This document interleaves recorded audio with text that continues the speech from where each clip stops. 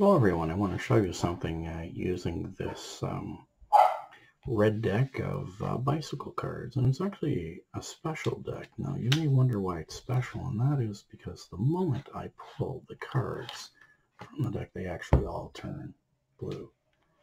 Not really, they're blue.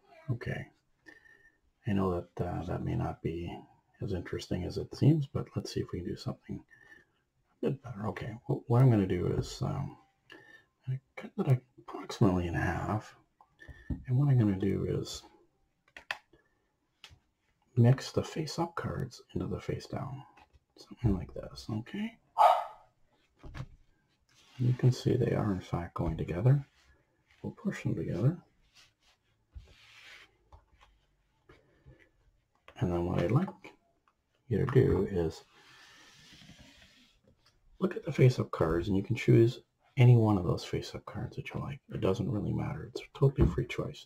The King of Clubs, or the Jack of Diamonds, or the Eight of Diamonds. Okay. Eight of Diamonds? Okay. What we'll do is we'll take out your Eight of Diamonds. Put it over here for a moment. Put the deck back together. Something interesting is going to happen. When I wave this Eight of Diamonds over that mixed up deck of face-up and face-down cards, they all restore themselves to the face-down position.